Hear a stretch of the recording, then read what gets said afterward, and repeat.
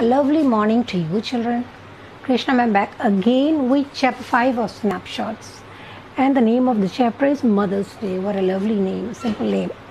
Children, till now we learned, we went through poem, articles, biography, and many kind of things. But today what we are going to learn is a play which was set back in 1950, almost long back, almost 70 years from now.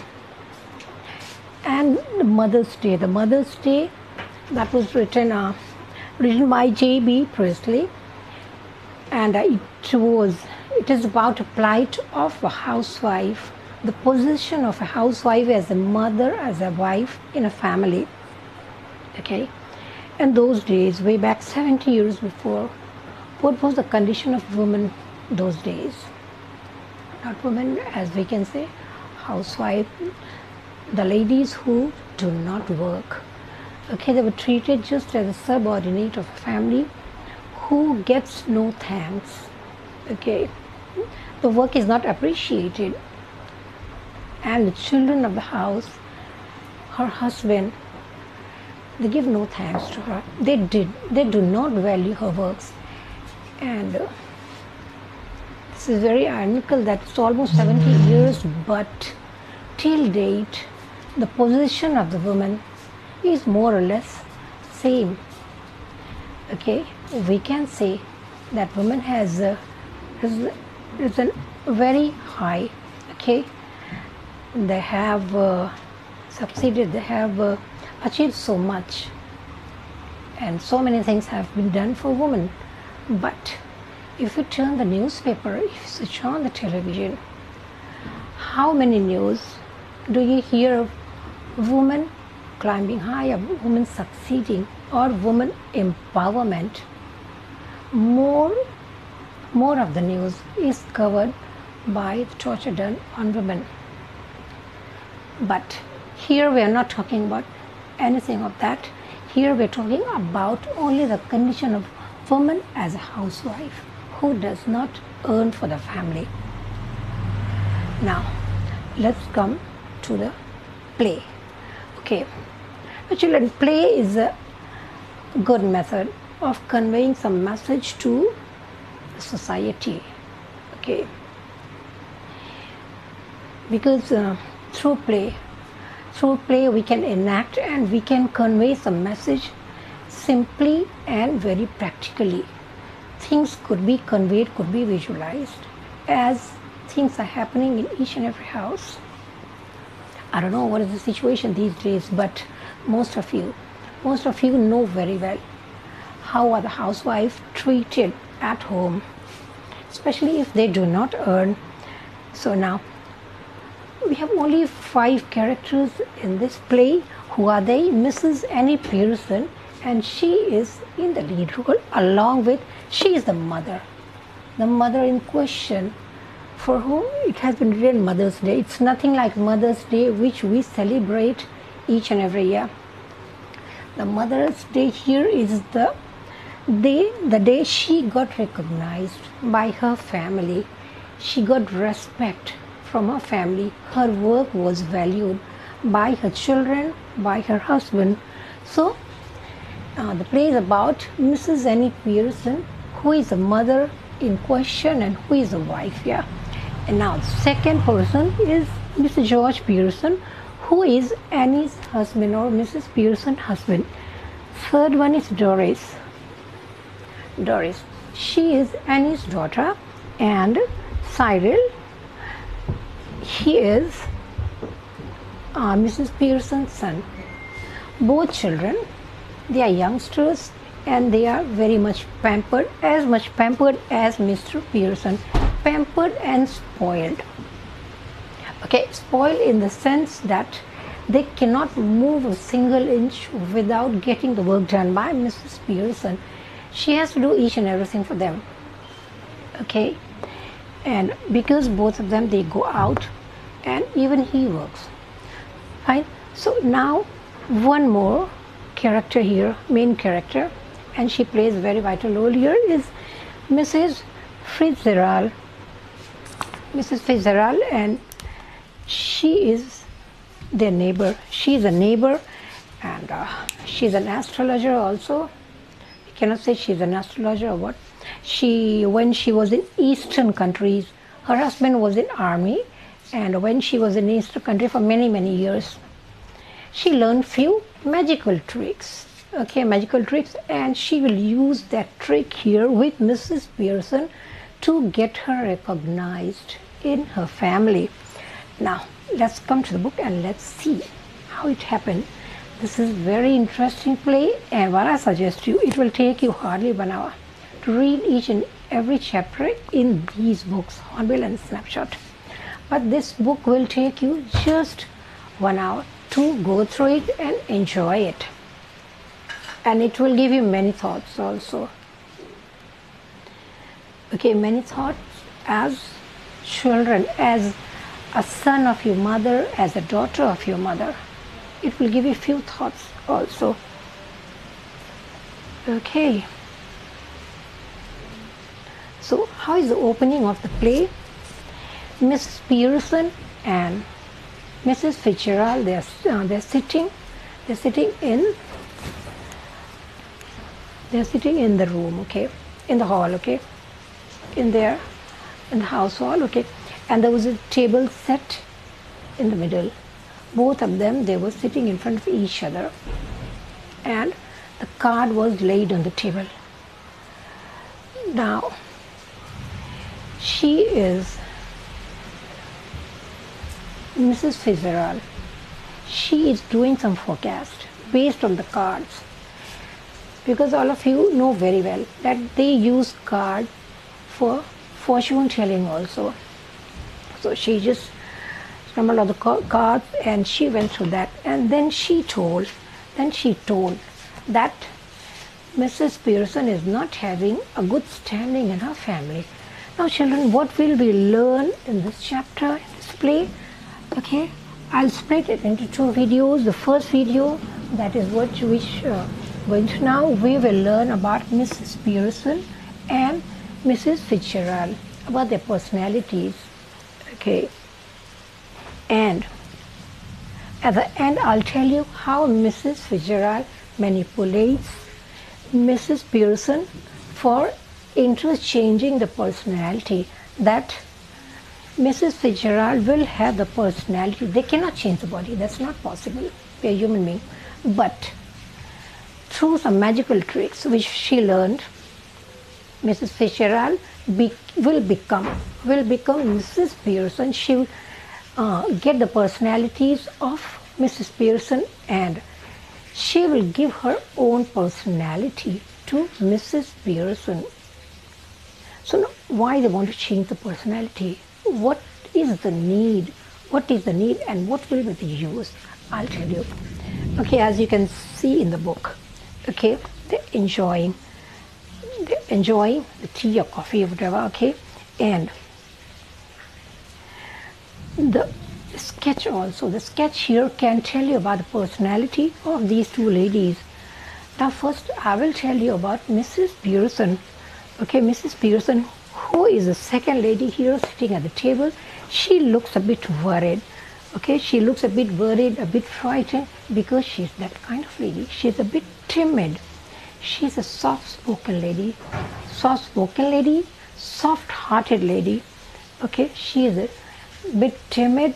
She's afraid of each and everything, of taking any step, because she's afraid that if I do this thing, my son will get angry. If I do this thing, my daughter will get angry. If I do this thing, my husband will feel bad. So she is a bit timid. But she cares about her family. Okay, she cares about her family. She's very soft-spoken. Okay, and she has all kind of womanish quality inside her. She is caring, as I told you, and she is non-complaining lady. So that is about Mrs. Pearson. Now let's come to Mrs. Fitzgerald, who is doing some talk here, sipping a coffee, and at the same time she is smoking also. So now how is she? She totally contradicts, she totally opposite to Mrs. Pearson in the personality. in the nature. She has nothing of a womanish quality. Okay? She smokes, she drinks, she plays cards, she enjoys that, and she learned magical tricks. Magical tricks in Eastern countries when her husband was posted there in army. She learned all those eccentric tricks over there.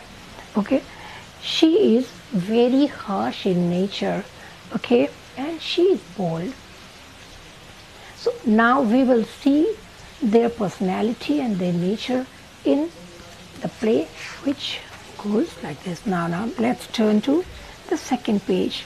Now in second page, Mrs. Fitzgerald, she is telling Mrs. Pearson that why she has tolerated all those things. Why doesn't she teach lessons to her family members? Why doesn't she leave them? She let them do their own work. Because what happens, they will come back home every evening, they'll throw their things here and there, and they'll assume that Mrs. Pearson will be ready serving them all the time. Her value in the family was more or less like a domestic servant. Okay. Children, working for the family is not a bad thing, but her work was not valued at all, and that was the plight of this play.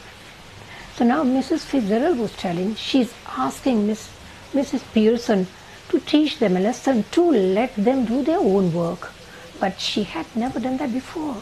So she just can't imagine that how can she let them, how can she just leave the work and take a rest and enjoy her day at home and let them do their own work. Because she has never done that, she just can't imagine it at all. So as you read it, okay, whenever there's a dialogue spoken by Mrs. Pearson, you can see in the brackets smiling apologetically, because whatever she says, she feels guilty for even thinking of that. That's why she has to apologize, speaking like that. Dubiously means hesitatingly or with doubt. That will it be all right if I do this? Is it right? Is it a correct thing? Or am I going to wrong thing? Okay. And at one point, we'll also see that when she speaks, she flusters. So what is flusters? Means she was a bit nervous, thinking that, and this point was mentioned when she will ask to change the personality, then she will fluster, means anxiety plus confusion is for taking any action. Immediately she becomes nervous. She becomes nervous just thinking of that. So they had a long talk. She's trying to convince her. She's trying to change her mind. Mrs. Fitzgerald is trying to change Miss Pearson's mind, but she could not succeed. And finally, you can see when she glanced at the watch, while they were having a talk, while she was trying to manipulate her, while she was trying to convince her, suddenly, Mrs. Pearson, she saw the clock, and she became nervous. Oh my God! Here it's written, good gracious. Good gracious means, oh my God! Look at the time. Actually, it's time for them to come. And she looks at the table. Nothing is laid on the table. The tea is not ready. This and that is not ready. Means the work she was supposed to get ready for the children and for the husband, it was the time to be back home. So things were not ready on the table, and she was afraid that they'll feel bad, they'll get angry, this and that. So she got nervous. She told, oh my God, good gracious, it's time for them to come back home and nothing is laid on the table. Things are not ready. I'm just sitting here wasting my time talking. So now Mrs. Fitzgerald, she told Now then she used the word. This is where your foot goes down. Foot goes down. This phrasal word means she is authorizing her to stop doing it. Means she's telling it now. This is the very time. This is the correct time. This is the right time when you have to decide it. Okay? When you have to let it become. Okay? So she told that is where you put your foot down. Means you have to decide it once for all. That you must do it. You must teach them a lesson. She told, no, I cannot. And the negotiation was going on when Mrs. Fitzgerald, she came up with an idea. She suggested, okay, then let me do it. Now she flustered. She flustered at this point. Mrs. Pearson flustered at this point means she became nervous and anxious. How can she allow Mrs. Fitzgerald to be the boss of the family? How can she take charge of her husband and children? Because she knows that she is rude, she is bold, and she is harsh in nature and very straightforward. So she told, no, thank you very much. I cannot just imagine how you can do this and how they will react if you interfere into my family matters. That's impossible. Then Mrs. Fitzgerald, she told coolly, oh, you haven't got the idea. You haven't got the idea. Then what did she say? That, okay, I will take charge of the house, but not as me, but I will do it as you. Means I will become you and you will become me. So what does it mean? She told that I have learned the trick when I was there, and I know the art of changing personality. She told that I will remain in your, means you will remain in your house, in your body as Mrs. Pearson. You will stay here as you are, but you will get my personality. Means the personality Mrs. Pearson's body will have will be the personality of Mrs. Fitzgerald. That is bold and straight. And while Mrs. Fitzgerald, who was doing the magic spell, she will get the personality of Pearson, the timid and soft-spoken lady who cares for the family. So, yeah, she was a bit doubtful also that how is it possible. Then once she asked also, she cleared it out. Children, it happens with anybody. If somebody asks us to interchange the personality, even we will have the same doubt. What will happen if I keep remaining like this? If I keep remaining as Mrs. Fitzgerald, and if you keep remaining as Mrs. Pearson, then she told, don't worry. Even though I have learned this trick long back, I can change. We can interchange back again in a moment. And anytime you want, you will have your personality back again as Pearson, and I will get my personality back into my own body. Then finally she agrees with a little bit of doubt in her heart. She agrees because somehow she wanted them to learn. She wanted her family to learn to value her. So she agrees. Then Mrs. Fitzgerald told Pearson, now they can be back any moment, so we have to hurry. Just give me your hand. So Mrs. Pearson put her hand into Mrs. Fitzgerald's hand, laid on the table, and she just spoke some magical words, some magical spells. All those words, she says, okay, Astratadam and all that thing she told like this, and she was having Mrs. Pearson's hand in her hand, and after she spoke, after she said the magical words, okay, the interchange of the personality took place, and as soon as it happened, both of them, they relaxed. The word lax has been used, I'm not sure whether I have written here. Lax means, okay, they became cool and slacked, okay. Both of them, they became loose. Means things, because things were done. So now what happened? Let's come to page number 36. That is, after this little scene of doing magical tricks, playing magical words, after that what happened? Mrs. Pearson, her voice became harsh and stern and strict and bold. And Mrs. Fitzgerald, who was doing the magical spell, immediately she got the personality of Mrs. Pearson, and she became timid, soft-spoken lady who was afraid, who was nervous. Now, Mrs. Pearson, who was having the personality of Mrs. Fitzgerald, she told, "See what I mean, dear?"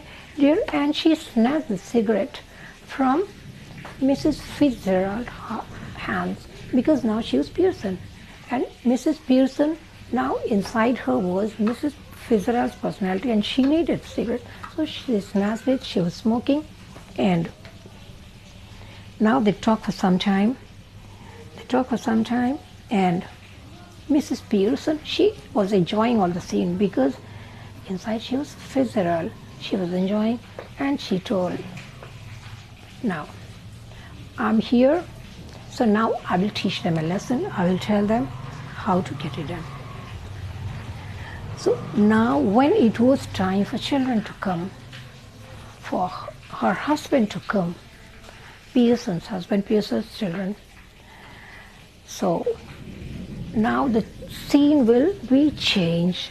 Now the scene will be changed. Every day they will see their mother waiting for them with the clothes ready, because in the evening, every day what happens, this Doris, the daughter, she will go out, she will dress up nicely, and she will go out to meet a boyfriend, Charles Spencer, and Cyril. He'll get ready to go to the club. And her husband also, Mr. George Pearson, he will also go to the club. So nobody stays home. They'll just come, they'll throw their things, they will change their dress, they'll take tea and go out. So let us assume the same thing will take place. Children and husband will come back home in the same mood, but will everything be the same? Will the children find their mother waiting for them? Can't say, because their mother Pearson would be sitting there on the table, but having the personality of Fitzgerald, she'll be playing the cards. Okay, she'll be playing the cards, she'll be smoking and drinking and sitting there. Now let us see what will happen when the children come back home, and I will cover that part in my second video. So till then, have a very good time. Let us meet again, continue in the second video. Bye children.